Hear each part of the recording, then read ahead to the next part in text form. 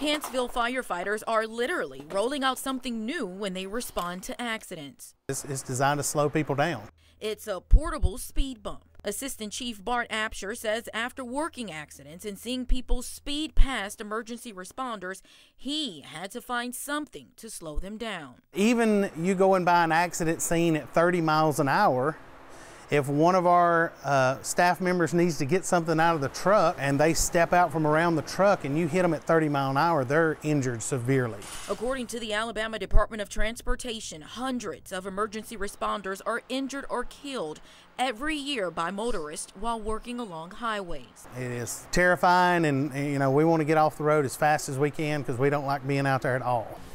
Rolling out the speed bump is usually pretty easy and only requires one person to do it. Apsher says they've had the speed bump for about 6 months and it seems to be working.